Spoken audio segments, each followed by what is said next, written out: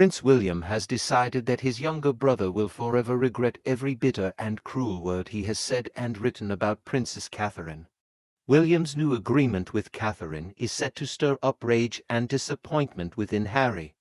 The power couple, determined to protect Princess of Wales from Prince Harry's vile energy and sneaky plans to obtain family secrets, has entered an oral contract.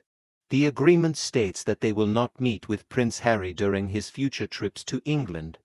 Princess Catherine is currently battling cancer, and has no time or patience for conversations with Prince Harry that will most likely be leaked or sold. Catherine, in her battle against cancer, has made a firm decision to keep her circle small, with no space for Prince Harry or Meghan Markle.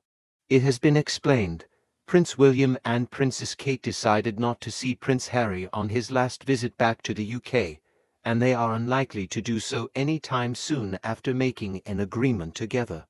According to an insider, Prince William and his spouse have rearranged their priorities, and now positivity, healing, and peace of mind are at the top of the list. The source stated, William and Kate are very consciously focusing on positivity and recovery. Prince Harry should stop worrying his busy head about his relationship with Prince William, because the heir has made the difficult decision to cut ties completely with his younger sibling. Royal expert Helena Chard said that Prince William has banned his estranged brother from returning to the royal fold because of his unforgivable actions and added, he views his brother's behavior as unforgivable. Prince William is adamant that he will protect his family and the monarchy from further upset. Prince Harry has crossed the trust line. For the purpose of damage limitation and to prevent betrayal and trauma, he has cut communication with Prince Harry.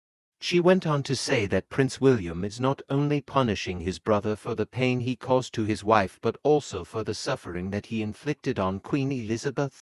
She stated, Prince Harry also caused unforgivable amounts of upset to the much-loved and respected late Queen Elizabeth.